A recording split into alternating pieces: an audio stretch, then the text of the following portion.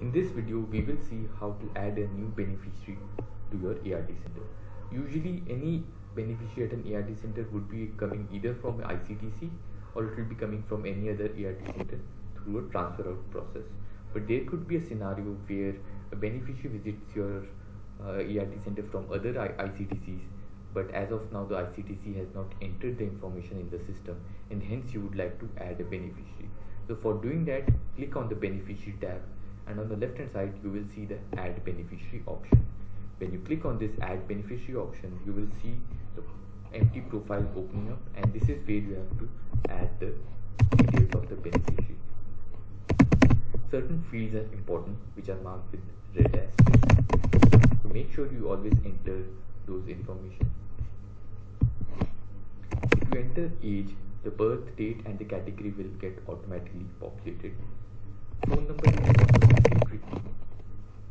State and district is to be filled in as well.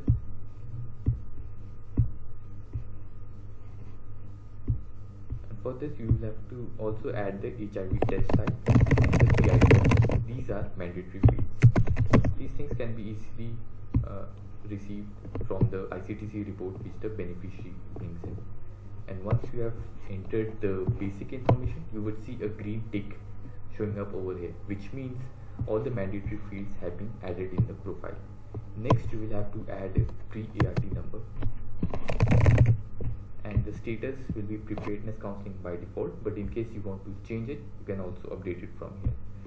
Adding ART number at the time of registration is not mandatory, but if the beneficiary gets initiated on ART on the same day, you can also add the ART number, and then the required status can be picked in from the list.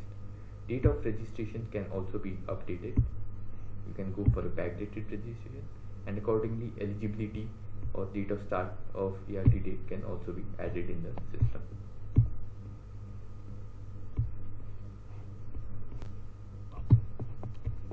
After filling in this mandatory fields, the section others information and family, these are not mandatory. In case you have information, you can fill it up or you can just keep it as it is.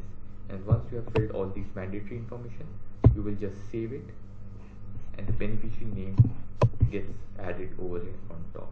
You can also click on this UID and see the basic profile information highlighted over here on the right hand side. In case you want to go and edit any of the information over here, you will have to just click on this action button, select the edit option and update any of the details over here.